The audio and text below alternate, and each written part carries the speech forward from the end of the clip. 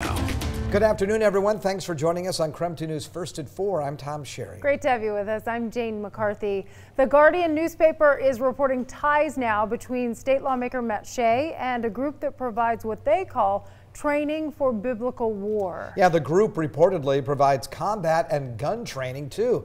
The paper reported that it had received emails between Shea and a group called Team Rugged. They're based in Stevens County, and the group's founder said in emails that they provide patriotic and biblical war training, including lessons on how to use guns in combat. Team Rugged also said that some of its training was based on works by a controversial preacher who trains Christians for armed battle, according to the paper. The Guardian also claims Shea funneled campaign money to that group. Now, Shea is already under investigation by state lawmakers, so does this latest claim change anything? KREM 2's Taylor Vito looked into that. Hi, Taylor. Well, hey guys, at this hour, there's no new word from both local and state Republican leaders as to this latest story on Shea. It comes on, it comes on what's already been a controversial year for the Spokane Valley lawmaker. Live with Team Rugged here at Marble, Washington. This is part of a video posted to Matt Shea's Facebook page in 2017 at an event in Stevens County. These clips were tweeted by the Washington State Democratic Party. What is Team Rugged? What are you guys doing? They did, but I was tasked Team with Rugged is basically a school of learning for young men to give them all the foundational learning and skills that they need to be effective in Christian warfare. It's that idea of Christian or biblical warfare that Shea has caught flack for promoting in the past. You'll recall that in 2018, Shea was accused of distributing a document titled Biblical Basis for War. Now Shea is accused of paying the founder of Team Rugged and connecting allies with the group. We're exercising our liberty and our rights. We reached out to both Washington House Republicans and both the state and county GOP parties about this. At this hour, we're waiting to hear back. House Democrats declined to comment. This story has many of you commenting on our Facebook page, though. Leah commenting, quote, "Keep your chin up, Matt. We know how the media puts a negative spin on their reporting of you." Aaron commented, quote, "I have a feeling this is another lie or minimum twisting of the story." On the other hand, Robert said, quote, "This is by definition a domestic terrorist and should be looked into as such." Now, Shea is already under investigation by the Washington State House. The House last month signed a contract with a former FBI agent to look into whether Shea has planned or promoted political violence. At this point, that investigation is still in its early stages, a spokesperson tells me. These latest developments won't have any immediate impact, it appears. Investigators aren't required to issue a final report on Shea to lawmakers until December. I did email Shea for comment on this. I haven't heard back yet at this point. I wasn't able to find contact information for Team Rugged either, and it appears their Facebook page has since been deleted. In the studio, Taylor Vito, KREM 2 News. Taylor, thank you very much. Turning to breaking news this afternoon, here is a live look at Philadelphia. This is near Temple University, where a gunman shot and wounded at least 5 Philadelphia police officers. This happened just over an hour ago. And police tell CBS the injuries the officers sustained are believed to be non-life-threatening. Officers showed up to serve a search warrant at a building, and then a gun battle broke out. Officers say a male suspect is still inside the property and was firing at officers within the last hour. We will be watching this breaking story carefully throughout the night.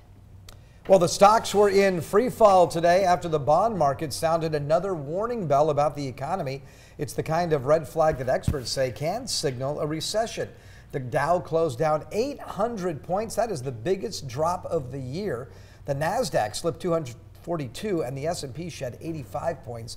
Those losses come a day after stocks rallied on news that President Trump postponed plans for more tariffs on Chinese goods.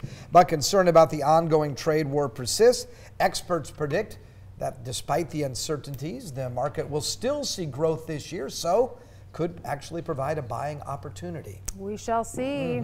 And Tom, you are tracking some great summer weather for the Spokane area, but you were talking about some storms to the north. Yeah, we're seeing them up around the Enchilium area and also into Chewelah.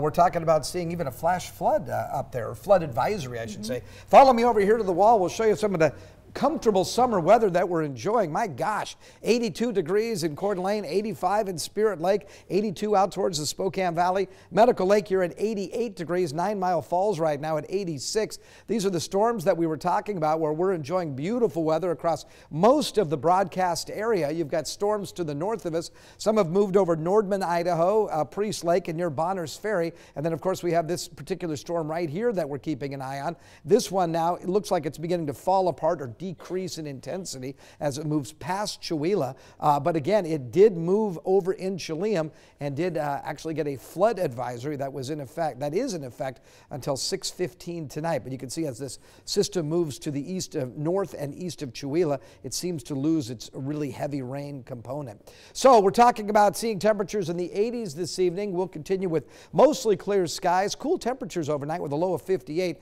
Partly cloudy tomorrow. There is a chance of a sprinkle tomorrow.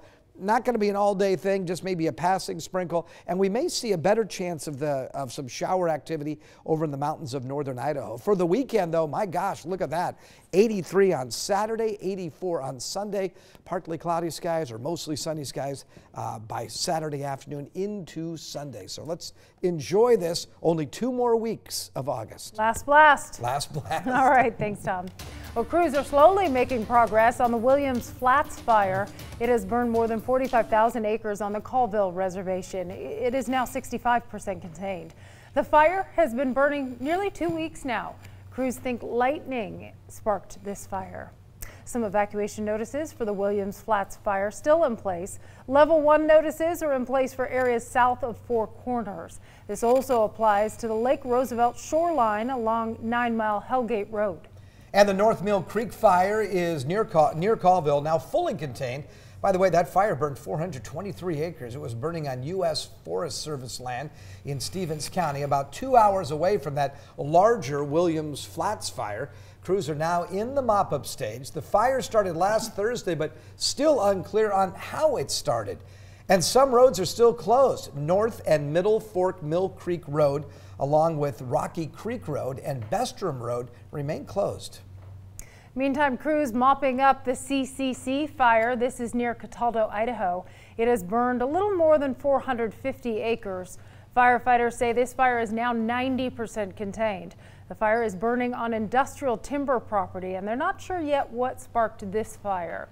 CCC Road from Cataldo to Wall Ridge Road now closed. The trail of the Coeur d'Alenes from Cataldo to Kingston also still closed. So is Road 259 on the backside of Cataldo Mountain. There are no evacuation orders in place for this fire. And approximately 30 homes in the small town of Marshall depend on a local well. But last week, that well pump stopped working. Now the community is relying on water donations. The Eastern Washington University Fitness Center is offering up their locker room facilities if any of the folks there in that town want to use them while the problem is still being resolved. Big changes coming for students who've stored their guns in the past with Washington State University Police. The school says it cannot continue the program because of a state law. Mark Hanrahan joins us now with more. Mark? Good afternoon, Jane. For years, WSU has offered that program where students can store their guns safely with campus police. Police said it was mainly students who wanted to store their hunting rifles there.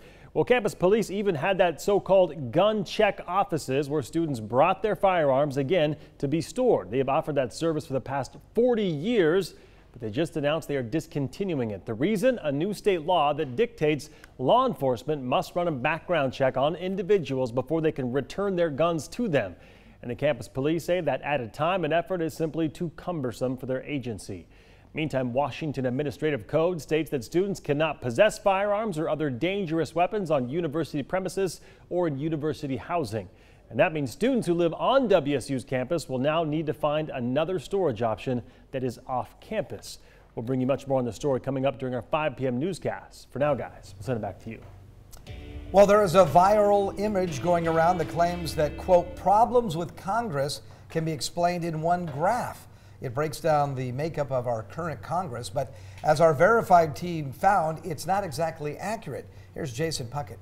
The image looks simple enough, claiming to explain the problem with Congress in one graph. It compares Congress to the rest of America and breaks down demographics, but our research shows they've got all their numbers wrong. Let's verify. First, the claim of millionaires in Congress. Image says it's 51%. That's wrong. Rollcall.com has been keeping track of the net worth of congressional members since 1990. They found out that about 40% of the recent Congress were millionaires. So that number is exaggerated by about 10 to 13%. Next, the claim of white men in Congress, 77% in the image. While Pew Research Center data shows that number is actually the percentage of all white members of Congress, including women. So white men at 77% false, it's actually closer to 62%. Next, the total number of women in Congress. Image says 20%. Well, data from Legistorm, a database of congressional information, shows that's wrong. The House is about 24% female, the Senate about 25%. Not the biggest difference, but the chart is wrong.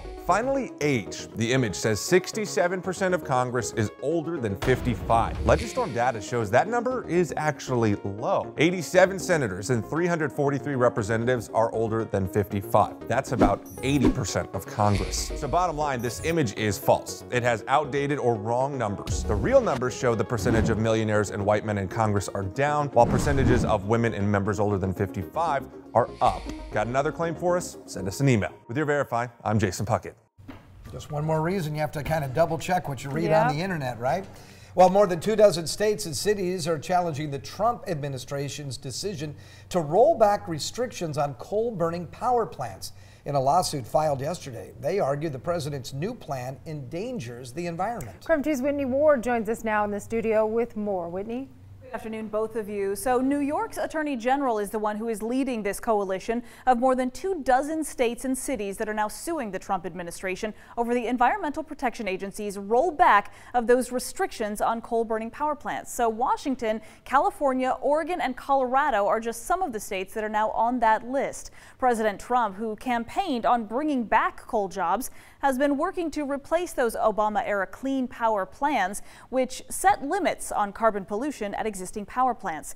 The Trump administration finalized its new plan back in June, arguing that it will give states more flexibility to upgrade coal plants and help middle-income Americans with rising energy costs. We are working cooperatively with the states to provide an affordable, dependable, and diverse supply of energy that continues to get cleaner and more efficient. So critics are worried, though, about costs to public health as well as the environment. The legal battle, of course, is expected to go on for many, many years. It could even make its way to the U.S. Supreme Court. So we will certainly keep you posted every step of the way. Tom, Jane, back to you.